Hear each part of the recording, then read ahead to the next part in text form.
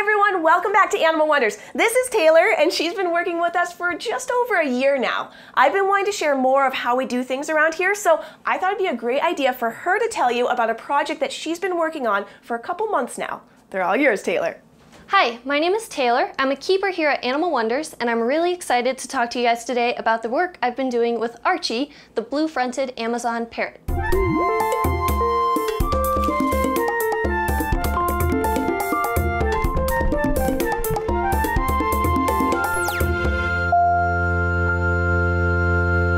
Archie was brought to Animal Wonders about 5 years ago, and during those years, Jessie worked with him a little bit, but they never really clicked. So in order to give Archie enough interaction and enrichment, Jessie asked if I would be willing to work with him. I was really excited, but also really nervous. I had a lot of questions. I've worked with a lot of native songbirds and raptors in the past, but all of those interactions were done at wildlife rehabilitation centers, so I've never actually worked with a parrot until now. Also, those animals, since they were getting rehabilitated, they were going back into the wild, so I wasn't allowed to form a lot of connection with them. So not only is this my first time working with a parrot, it's also my first time being able to form a trust bond with one. So it's definitely been an adventure. To start forming a trust bond, the first thing I did was start having interactions with him. All I did was grab some of his favorite treats, like apple, pear, or sunflower seeds, and I just held him right outside the bars of his enclosure so he could reach out and grab them from my hand.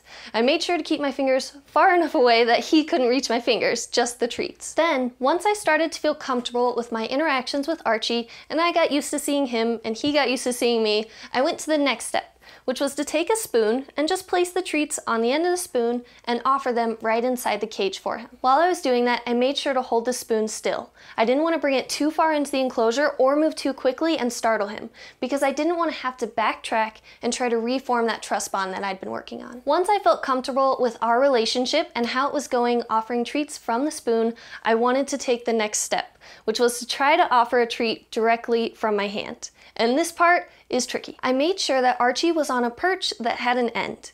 Then I carefully held out a sunflower seed just close enough that if he stretched as far as he could only grab the seed and not my fingers. It took a lot of trust, not only on my part, but also on Archie's for this step to happen. But once it did, it was so rewarding, because now I can offer him lots of treats right from my hand. The next step was to try to get Archie to start stepping up onto a stick so I could take him outside of his enclosure. I started by offering a stick in front of Archie's enclosure and holding a seed just past that stick. It's important to hold the stick firmly, especially with a large bird when they're stepping up. You don't want it to drop or move suddenly, because they'll get startled and you'll have to work up that trust bond once again. Archie already knew how to step up on a stick from his work with Jessie, but if your bird doesn't know how to do this, it'll take a lot longer to get to the next step. Once you're able to get your bird to start stepping up onto the perch, the next step is to move your hand slowly down the perch each time you work with them, so eventually they'll be right next to your hand. Once Archie was comfortable with my hand close to him,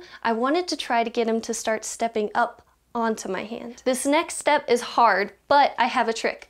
Birds don't like to be on the ground. So what I did is I set him on the ground, and then I got to rescue him by having him step up onto my hand. Archie is still getting used to standing on my hand, so when I want to hang out with him for longer periods of time, I like to set him on a perch. After this, the fun starts. You can do a whole lot more with your bird once you're able to bring them out of their enclosure.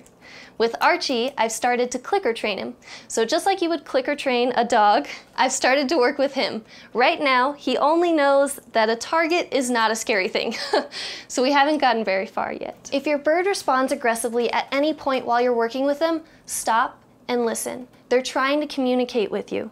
They're trying to tell you that something might be startling them or there might be too much going on. So just stop, take a step back, and don't be afraid to keep working on that trust bond. It's perfectly fine to go back to just offering seeds through the bars or from a spoon. In the future, I'm hoping to continue to build this bond with Archie. I want to keep interacting with him and train him to do more things, and hopefully, once he's comfortable, we'll be able to bring him out on presentations and share him with all of you. This has been a really tough process for me. I've learned so much, And I've had to ask so many questions. I've talked to Jessie every step of the way, and I've also looked up so many videos on how other people are working and interacting with their birds. Throughout this process, I've really learned how to listen and pay attention to what Archie is trying to tell me. I can tell when he gets too excited or when he gets startled, and I know how to respond to him. I am so proud of Archie. I have loved working with him, and I've loved how far we've come together, and I'm really excited to see in the future where we'll go. Thank you so much for letting me share Archie with you today. I had a lot of fun, and I hope you did too. If you want to go on an adventure with us every week, subscribe to our YouTube channel, Animal Wonders Montana. See you next time.